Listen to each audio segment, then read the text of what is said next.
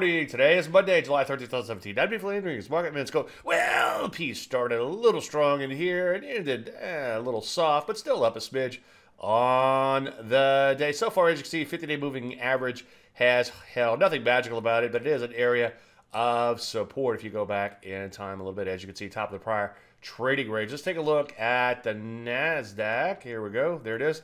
As you can see, down a little bit on Friday. At least it stabilized from the prior slide. Right below the 50-day moving average. Nothing magical about that either, but it is important for it to hold. 6,100 would be a level of support, and below that, 6,000. But hopefully, I know I just said hope, we don't have to worry about that. We'll go back to making new highs. Take a look at the Rusty down a smidge. Still kind of hovering near the top of its range. My gut is that it wants to break out. It just sure is having a hard time doing it. Sector action remains mixed. Some areas looking pretty good, though. Take a look at the drugs. As you see, just pull it back in here. Biotech also looks really good here. So what do we do? Well, continue to buy, but be selective and make sure you wait for entries. Any questions? As usual, David, Landry.com. I'm Dave Landry. You start Market Minute.